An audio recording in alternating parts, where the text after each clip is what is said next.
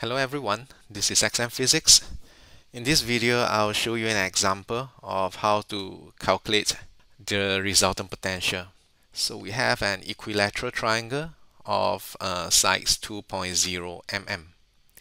We have two charges at A and C, and we want to calculate the resultant potential at B.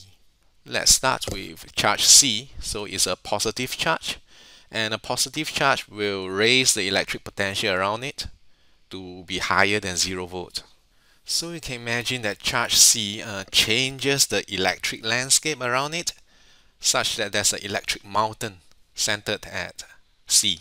Point B is 2.0 mm away from C, so using the formula V is equals to kq over R, we can calculate the potential at B due to charge C to be 9,000 volts. Let's move on to charge A, which is a negative charge. So because it's a negative charge, it's going to lower the electric potential around it to be even lower than 0 volt.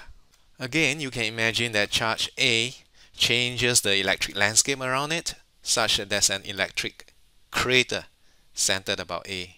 Similarly, using the formula kq over R, we can calculate the electric potential at B due to charge A to be negative 4,500 volts. So what is the resultant potential at B?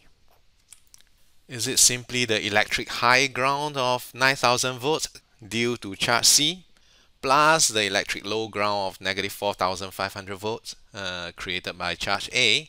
Yes, it is. It's that simple because electric potentials are scalar quantities. So electric potentials can only be positive or negative. It cannot be like leftward, rightward, upward, downward, eastward, westward, whatever word. It is either positive or negative.